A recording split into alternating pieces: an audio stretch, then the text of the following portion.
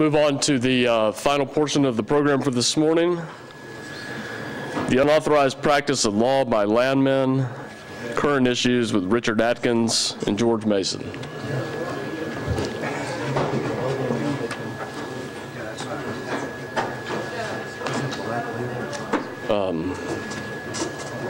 Hey, Westgate, did you have the, or are you going to?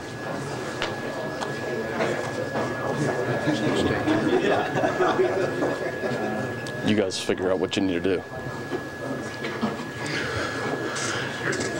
All right, with some introductions, Richard Adkins has over 20 years of hands-on professional experience as a mineral landman in the Appalachian and Illinois basins. He's the owner of Adkins and Associates Land Services, a full-service land company that provides complete oil and gas and coal-related project management, leasing agents, right-of-way agents, and abstracting and title reviews personnel. He has a wide range of experience in all facets of mineral land work to include mineral title reports, surface title reports, title curative, acquisitions, divestitures, due diligence, JOAs, and JV partnerships. Joint ventures. Drill site title reports, competitive lease reports, division orders, and royalty management, mineral estate research, airships, and genealogy research, and more. Richard also owns and operates Appalachian Mineral Ventures, LLC, and is a principal in Appalachian Basin Group, LLC, both of which offer mineral and land brokerage services to the energy and financial industry. George Mason is the principal of George Mason Law Firm, PSC, in Lexington, Kentucky. He represents companies and individuals who want to develop oil and gas, coal bed methane, and Marcellus and Utica shale properties. Based on extensive experience negotiating and drafting oil and gas and CBM legislation and regulations, he advises clients on the actual and potential impacts on operations from energy and environmental and tax initiatives. George received his BA and JD from the University of Kentucky, where he is a member of the Kentucky Law Journal. He's licensed to practice in Kentucky, Tennessee, Virginia, West Virginia, Pennsylvania, and Ohio. He's admitted to practice before the U.S. District Court of Kentucky and Virginia, Southern District of West Virginia, U.S. Court of Appeals for the 4th and 6th Circuits, and the U.S. Supreme Court. He served as the Assistant General Counsel of Massey Energy Corporation, and prior to that was the Vice President and General Counsel of Equitable Production Company, now EQT, before starting his own law firm. George is a trustee of the Energy and Mineral Law Foundation and has spoken at numerous EMLF seminars and the Kentucky Mineral Law Conference. George has been an adjunct professor of law at the Salmon P. Chase College of Law, Northern Kentucky University, where he also taught oil and gas and coal law. He is a member of the advisory board for the Virginia Center for Coal and Energy Research at Virginia Tech in Blacksburg. And with that, who's going to begin? Who's going to begin? With that, we'll begin with our friend George Mason. I was going to say that if you all want to clear out a room, just invite us back. As you can see, the flood of people that left. So for this last topic, of course, they always have the last for best. So the first, I'm going to have Rich go ahead and use the toggle switch. And this is, before you get started, if you've ever read anything, hold on, don't turn it yet, anything, the disclosures or what have you from the Securities and Exchange Commission, they always have, the first item is, about a warning. All right, this is our warning. All right, and this comes straight from my son, who said, "Oh, Dad, you are so boring." And I said, "Well, at least it pays the rent." So as it... George, if I could, am I on here? Oh. Do we have a volume? If I could jump in, even though this content is boring, we do kind of take a little comedy with this, so we appreciate everybody's good-natured approach to that. It is going to turn into a little bit of a landman versus lawyers kind of thing up here, but it all is done in good nature, and we try to make this boring content a little more humorous by doing so. And of course, everybody wants to be an attorney, and everybody wants to make jokes of attorneys. So you're going to see, as we're playing different roles here, he decided to show up in the pinstriped suit, and I decided to show up as a landman, just with my landman jacket and golf shirt. He's a well-dressed landman, though, I got to say. And if any of y'all know George, George is Mr. Dapper here, so as I was coming in this morning, I saw somebody out there, you're the pinstripe suit and the wingtip shoes, and you know some fancy Latin words. Well, sir, you must be a lawyer. Well, actually, I'm a lowly landman, but is that the unauthorized practice of law, George, wearing a pinstripe? Not as long as you're with me. So, in West Virginia, probably. all right. All right. As this is what you'll feel like as a result of this hour presentation. So this is where we expect you to be shortly. All in a day's work. And then the next one, Rich, I'll leave off to you. Well, even though we do have some levity and comedy into this, we do want to bring these issues to your attention. Unauthorized practice of law has probably been issues since there's been the authorized practice of law in a lot of jurisdictions. As far as we know, there's not a lot of, it's not a burning issue here in Kentucky, but it is a burning issue in some neighboring states, especially in West Virginia and Ohio and Pennsylvania. A little bit to a lesser extent in Illinois and Indiana. But it is an issue that we can expect to see a little bit more of going forward, especially if these shell plays continue to gain some success and if we do get a rebound in some activity. George and I, like many of the folks in this room, are also survivors of the Marcellus and Utica boom. So we've seen kind of the development of these things in a lot of areas. And again, we can expect probably the same approach here. Any landman, most folks in this room either are landmen or employ or contract with landmen. Any good landman worth his or her salt tend to be problem solvers. You want folks that you can say, this is the parcel I need to lease, this is what I want to pay for it, these are the terms and conditions and the royalty. You want to spin those folks up and turn them loose and go get your lease. The first beginning premise for that with the landman is to build a sense of trust with those landowners or mineral owners or the business folks in some cases that you're dealing with. And that can be abused on both sides sometimes because some landowners are more than willing to enter into a real trusting relationship. These days it's getting a lot harder to build that trust. But that trust can be a two-edged sword because a lot of times, once the trust is maintained and built there, they may look to the landman for a lot of advice in a lot of areas that we're just really not savvy, that we're not qualified to speak to. Unauthorized practice of law comes into that in a lot of ways and forms. We're going to look at some scenarios a little bit later on in the presentation, kind of give you some ideas of how that can happen. Those scenarios are tailored towards landmen. George and I have been studying this topic for several months now. We did a presentation back in December about it.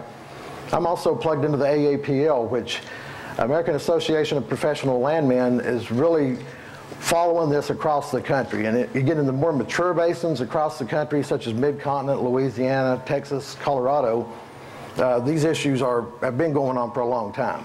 And it initially comes down to just a couple of main topics, but we're going to look at both of those here in just a moment.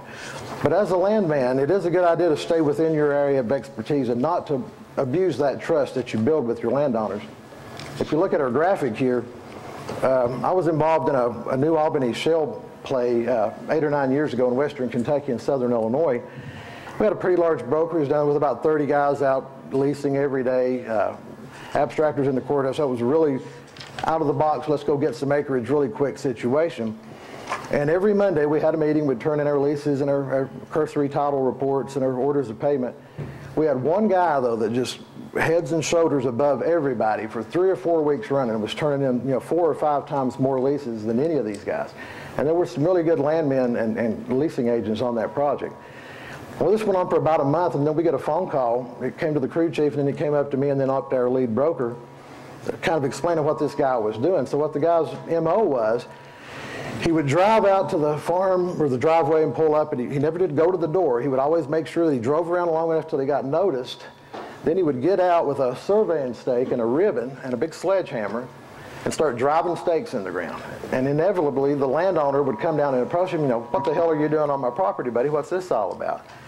And first thing he would say was, this is where we're going to put the first well. That's going to be the second well right over there. We can't wait to develop your property. And this was in a virgin area that wasn't a lot of historic leasing or legacy production there. That tactic worked pretty well for the guy in the beginning. Of course, he had no idea. We were so upstream in this project, he had no idea where those locations were going to be. Needless to say, that guy went away. Our leasing dropped pretty drastically there for a couple of weeks, but we did pick it back up. But that's a good example of, you know, a landman stepping out of his expertise and, again, just an unethical approach to it. And really the unauthorized practice of law by landmen is an ethics issue at its base, and we're going to address some of those issues as we look at some case points here in just a moment too. All right, I get to, at this point, tell my only landman story, and this is supposedly true like all these other stories. A friend of mine was taking leases for a major company in Southwest Virginia about 30 years ago, and so they got a landman that came up from Texas, got off the bus and said, "You here are looking at the best landman in all of Texas." Well, 2 weeks later, after he'd taken oil and gas leases from surface owners, they put him back on the bus so he could go back to Texas to being the best landman in all of Texas. So the legal description is probably what ran him back, probably. As a landman, again, the AAPL and other organizations look at the unauthorized practice of law as basically an ethics issue. And as an AAPL member, you know, us that are AAPL members, we are subscribed to a code of ethics and standard best practices that are constantly being updated. And these are the pertinent sections that do apply to ethics. I'm going to put a little plug in for the AAPL here. I know we have many folks in the room that are AAPL members. And is Mike Conley in the room? Including a former national AAPL president, which Mike, correct me if I'm wrong, but I think you're the only guy from the east of the Mississippi River that has been our AAPL national president. We want to commend you on that. I think that's going to change pretty soon with all the activity we've been having over in these basins the last couple of years. But AAPL is a great organization. Again, we do have a code of ethics, and there is a censorship process through there that if code violations are reported to the local association, there's a peer review that goes on. There's not a lot of those that are reported, but they are occasionally issues in some of the busier areas especially. And then that gets moved on up to the AAPL national member, and that member can be removed or censored. Again, there's no legal ramifications per se, but it is a blow to their industry reputation. That is one of the benefits, I believe, in using AAPL members. If you do have landmen on staff that you use that are not AAPL members, I'd encourage you to have them sign up with their local groups, the Appalachian Association. We meet every quarter.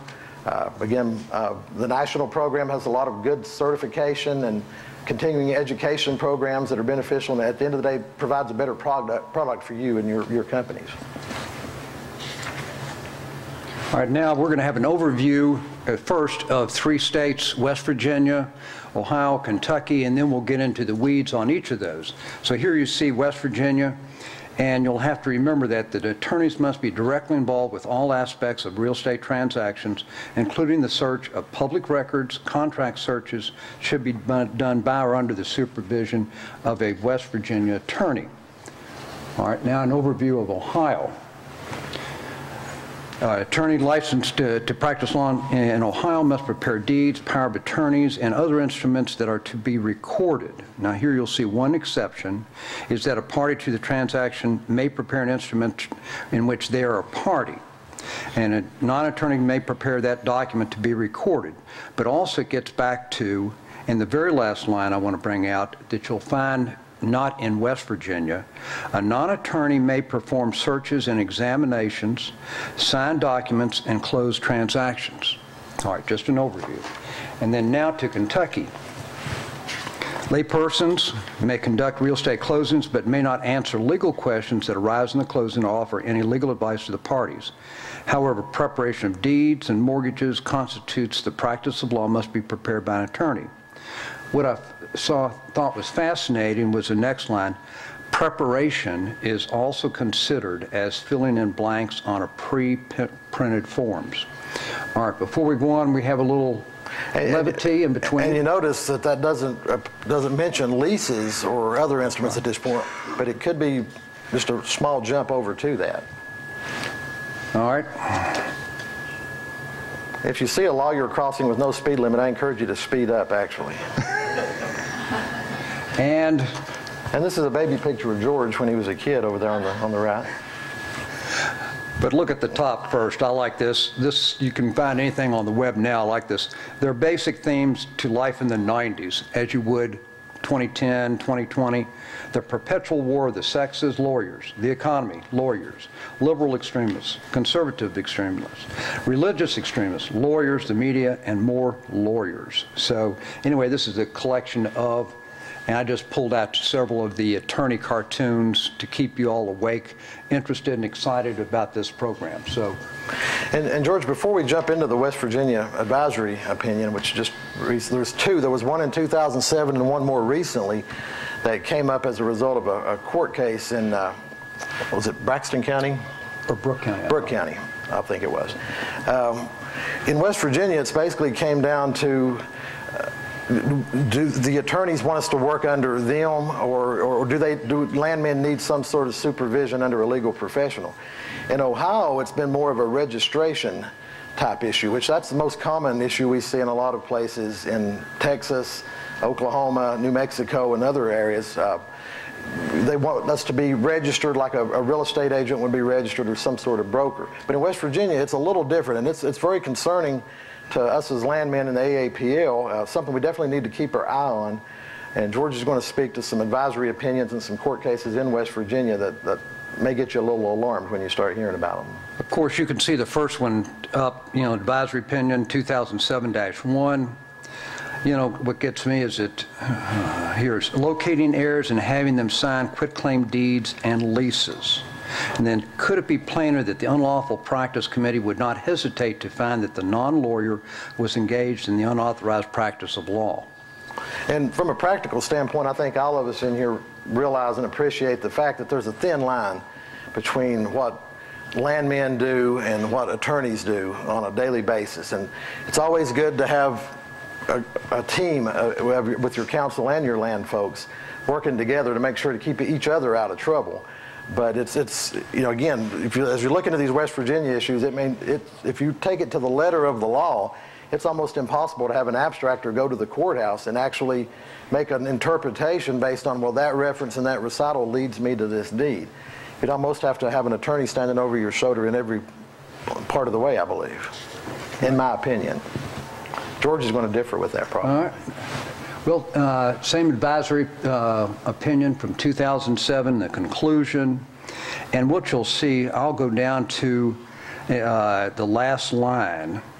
Seems fit with the prohibition against unauthorized practice of law only under the direct supervision and control of an attorney licensed to practice law in West Virginia. So you will see that's the thread that runs so true throughout each one of these cases and advisory opinions. Actually, a landman would be considered the unauthorized practice of law if he's not under the direct supervision and control of an attorney licensed to practice law in West Virginia. And I want to point out that one of the pertinent issues here, it says, until the issue is addressed by the West Virginia legislature. The advisory opinion is the advisory opinion, and correct me if I'm wrong, George, but the State Bar Association is an arm of the Supreme Court of West Virginia. So it does have some bearing there, but as far as a legal precedent, I think it's more advisory than actually laws on the books. That's kind of the AAPL and MLBC local chapters' approach to this, is until the legislature acts, and every time the legislature meets, there's a couple of different legislators will introduce a bill trying to do something with us mean landmen, to try to get us under control. But last year I was approached by two different clients that I was working for in West Virginia saying, should we be concerned about this issue in West Virginia? We're going to look at this McMahon case, which was what most of that was predicated upon, the fear was predicated on. And of course, my pat answer is always, well, until the legislature acts, I think we're okay. If we do have West Virginia counsel, we do want to plug into that and make sure they're aware of what we're doing and work under them. A lot of companies are not based in West Virginia. They're in Colorado, Texas, Oklahoma. They may or may not have attorneys in-house that are licensed to practice law in West Virginia. So they can't say, well, the argument is you're working under our attorneys. If they're not practiced or a member of the bar, the State Virginia or West Virginia bar, they're not under the applicable rules, I think. That's correct. All right. Here is was exhibit McMahon cases. Goes about 20, 25 pages, and any of these cases I reference, give me your address, email address, and I'll send it to you. So take a minute to look at this, And it talks not about a landman, but a lay person. And this will come next in the next slide. And it goes through engage in the unlawful practice of law when performing a title search, a search, review or inspection of records, and providing any certificate, notes, handwritten or otherwise, abstract, summary, opinion, guarantee, verbal verification, and a report of any kind or nature as to the status or marketability of real estate title and or reflecting matters of record. The answer is yes, that's the unlawful practice of law, if it's not done under the direct supervision or control of an attorney licensed to practice in West Virginia. All right, now to number 5, and I put this, the others have to do with real estate closings and what have you, so I thought this is, to me, the most unreasonable, illogical result of all of this is a lay person not under the direct supervision or control of an attorney licensed to practice law in the state of West Virginia engaged in the unlawful practice of law by mailing or hand-carrying instruments to the courthouse after the real estate closing for recording when the recordation of instruments takes place as a part of real estate transaction. It says layperson. You know, I think it would be easy, a segue, that layperson, everybody's thinking, well, that's a landman. Well, it could include, what about the mailman? You know, what about the UPS Pretty broad. person? What about the FedEx or any third part, because they're not under the direct supervision and control of an attorney licensed in West Virginia. So to me, this is a ludicrous, you know, result that you could have being both so hidebound on this when, and I understand what they're trying to do is to ensure that you don't have people out there that are trying to do title searches, give title opinions, what have you, you know, on anything that has to do with real estate in West Virginia. And I can speak to that from firsthand experience in West Virginia over the years. Since the Marcellus rush, you know, the last 7 or 8, 9 years, some companies were really quick to jump to use a landman to do ownership reports or different things, not necessarily a title opinion or certificate of title, but they did try to send out as much work to the landmen as they could to keep the billable hours down at the law firms. And I think that's probably one of the reasons the State Bar of West Virginia is on this. Again, it could be seen as, you know, kind of taking some business away or cannibalizing their business. That said, there are pertinent issues that are very serious that I think do need to be addressed. It's not just economics, just the attorneys trying to get richer. All right, the next one. If anybody has any questions we go through, go ahead and raise your hand and we'll try to address them, but your answer may appear later in our program. All right. Next one.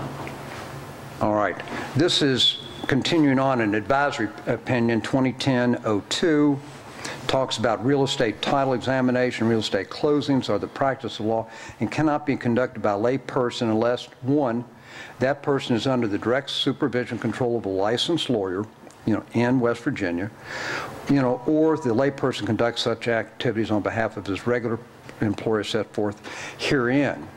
And something that has come up also is what is the direct supervision and control? Is it like if you're based in Charleston, which is Kanawha County, but you're going up to Morgantown, Monongalia County, if I pronounced it correctly, is that beyond the span of control, direct supervision and control, or is it the next county? So, you know, I mean, you can get in all kinds of permutations of what is direct supervision and control. All right, in 2010-2, in the Supreme Court, the Brooke Court opinion went up to them, and they found that the findings of the Circuit Court of Brooke County were plainly right. I'd much have preferred if instead of saying plainly right, if they had gone ahead and enunciated exactly, even though they said that circuit court judge was correct, I'd be more comfortable if they actually, even if it was word for word, came out with an order, this is exactly our expectations. And keep in mind with this McMahon case, we're no longer talking about just an advisory opinion. We've got precedential case law in place now that says that all those broad acts by a layperson, which would also include landmen, or the unauthorized practice of law. So now we've got a case on the books that's been held on appeal that actually is out there. All right, the next one is a relatively new case, February 26, 2014, U.S. District Court, Northern Division of West Virginia. And I'll let you see, this was a class action case, and actually it certified, I want to say something like 8 issues, but the one that's most interesting for us is this: whether Lending Tree's witness-only closings constituted the unauthorized practice of law. And here are some of the, and I don't know how to pronounce the plaintiff's name, so we'll just go by with plaintiff. He borrowed, over $100,000 from Home Loan Center, loan refinancing, and then the Harry Karenbauer, I guess is how he pronounced his name, notary public engaged by a third party to gather signatures, went to the plaintiff's residence to witness plaintiff sign necessary loan documents. Mr. Karenbauer presented the documents to plaintiff, the plaintiff signed the documents. And here are some of the individual facts, and just take a minute to read them. Is that, I think plaintiff counsel are always looking for the perfect plaintiff, and that's usually a widow woman that's on Social Security or something like that makes up the best bad facts against the defendant. And though I didn't put it in here, that this plaintiff, I think, was born in the Netherlands, went in the Navy at age 15, had limited English, and then the bottom line you can see is that stated that the attorney would have explained to him what an adjustable rate mortgage was, and that its interest rate was set to increase to 12% with the new loan, frustrating his intention in getting the loan, which was to decrease his interest rate. So you go before a jury with facts like these, and what's the end result? And that you're going to get handed a plaintiff's verdict. And then you can see, and this is just coming out of the court case, which is pretty lengthy, about witness-only closings conducted by a notary public who is not a lawyer. And the whole thing is that he never gave him legal advice. It just told him where to sign. But if he had been an attorney, then he could have explained the legal ramifications of all the documents, that he was signing. And he could have done it in Latin also. Right, George? Of course. Would an attorney be required to make that explanation? Well, it would probably, if it's under the direct supervision and control, I could see it at an attorney's office, where the attorney could come in and explain each of the items, as being part of the... If he didn't explain those items, then would he be negligent or liable for not explaining them? Well, he didn't explain anything. And this actually just said for him, where he should sign on the dotted line. It begs the question, Steve. Sure. Yeah, it begs, Certainly begs that question. The exact same thing. Would that have been an issue? If the attorney had been there, you wouldn't have this case, I don't think. Now, he may have come back and said, hey, he didn't explain about this as a variable rate. It went up to 12%, even though he was an attorney there. So you could still have that pitfall. And again, keep in mind, this is a mortgage and real estate transaction-related issue, but it still falls under the broad title of unauthorized practice of law in West Virginia, which can be carried over to what we do on a daily basis also.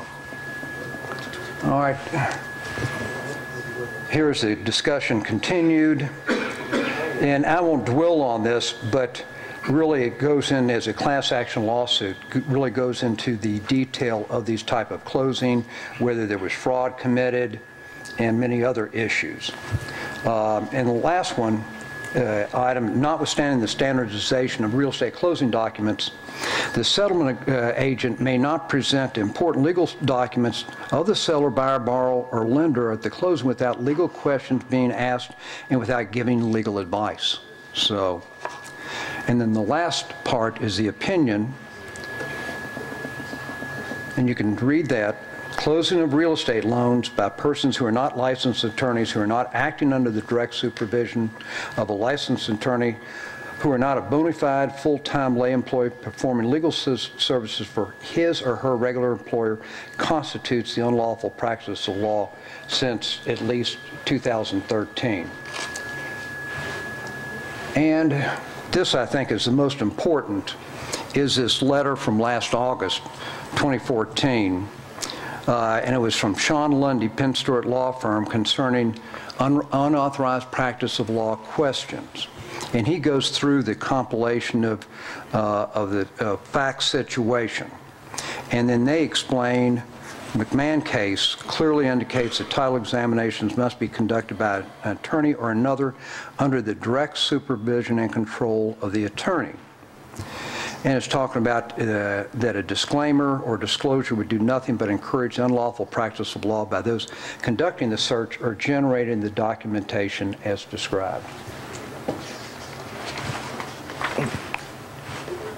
The second issue that he had about are there any nuances or differences in UPL guidelines for land agents or title searchers, abstracts, who are employees of a company? In other words, can an employee of the company compile the information for my review? If so, with disclosure limitations, am I allowed to make in my opinion? And I thought that was interesting about what type of limitations, restrictions that you could have in your opinion. You know, it says if they're for the internal use of the company, only then it's similar to self-representation. However, if the company is actually engaged in abstracting, employees of that company are under the direct supervision and control of the company owners and not the attorney, and if the abstracts are submitted to others as a statement of title or lien status, this is not direct supervision and control. It happened to me when I was doing title opinions for a company in West Virginia that I had certain abstracts that were withdrawn from them because it was a third party, I assume, not under the direct supervision and control of an attorney. So they pulled those back from me and gave me others that had been done internally under their land department, you know, that also had attorneys supervising them, so that I could go ahead and do those title opinions. So the only thing I can think of is the ones that they withdrew from me, from a third-party land company, they took in-house and either redid them, they may have been correct anyway, and then put them on their stationery, you know, to show that it wasn't a third-party land company. And question 3 from the letter talks about that this is still an open issue. Lastly, I understand I have to supervise anyone that is independent from me in conducting title search upon which I may give an opinion. But is there a rule or definition as to exactly how much and what kind of supervision is required? You know, it's you know, under the reasonable direct supervision control. But what is this you know, it may determine that distance may in and of itself constitute a lack of supervision control depending on the circumstances. Just like I was saying that if the law firm was based in Charleston, but you're doing the title search in Ohio County, Brooke County, Buchanan County, Preston County, what have you, would that still be, is that too far a distance that that person would not be under your direct supervision and control? And even it puts in the last sentence, however, simply having the person being supervised within close proximity does not ensure the proper supervision is being conducted. And interlude in between to keep things light sometimes. The top cartoon I couldn't separate from the bottom one.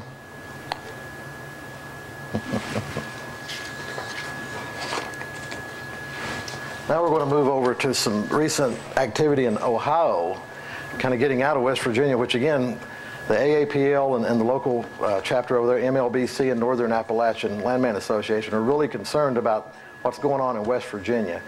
Again, I think we'd all agree it's a pretty broad reach that's going on there based on these advisory opinions in that McMahon case as well. And you know, it's something we definitely need to keep our fingers on and stay aware of. But in Ohio, it's a little bit different debate going on over there. I don't know how many of you are familiar with back in 2011, 2012, there was this, supposedly there was a book found laying on the ground outside of a landowner's home that had oil and gas talking points, and initially